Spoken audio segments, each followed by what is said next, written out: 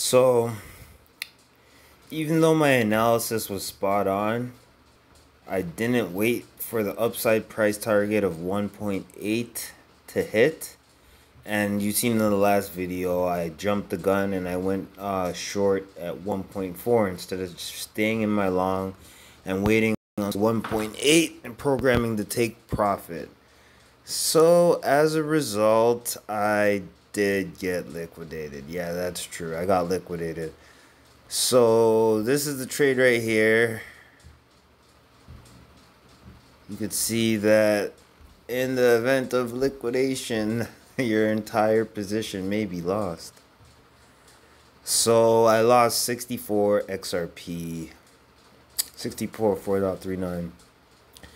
Then I added more margin, and then I made back 55.4.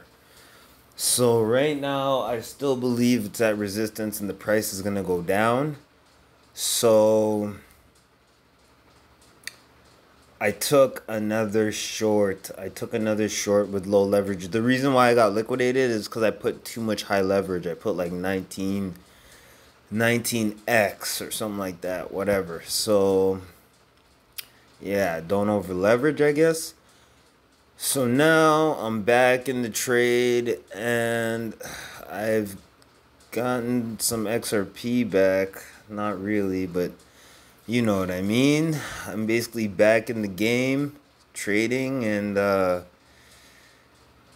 now I'm just waiting for the price to go down to my price target, which actually, funnily enough, is around the entry. Well, yeah, around the entry of where my other short was.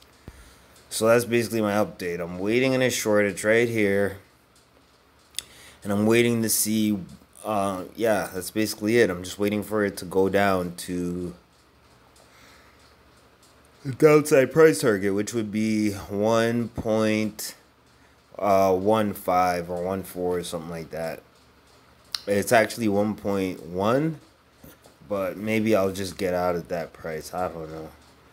So 1.14. Yeah, that seems fair. 1.15.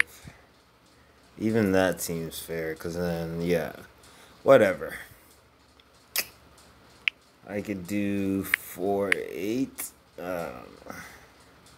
It's all the same thing, basically. Alright, well, like, comment, subscribe if you like these liquidation videos, and I'll see you in the next one.